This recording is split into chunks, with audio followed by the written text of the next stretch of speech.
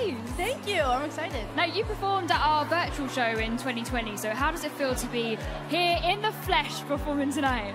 The best feeling ever. I mean, we were stuck in Canada for so long doing all these shows, and it just feels so good to, like, this will be my first actual, like, live performance. Yeah, like, in person. Oh my goodness. So what can you tell us about the performance? I mean, there's lots of dancing. Some of my favorite dancers ever are part of this performance, which is so exciting. But it's also, like, there's a lot of different textures to it. Like, it switches moods, which I love. Oh, okay. And you were our VMA correspondent. Am I out of a job here? Like, you're going to be a presenter next? Honestly, I give you so much kudos because doing this job is so hard. I remember being like, how am I supposed to memorize all of this? Like, no, man, you did an amazing job. So thanks for that. Have an amazing night, all right? Thank you. Tate McRae, thank you.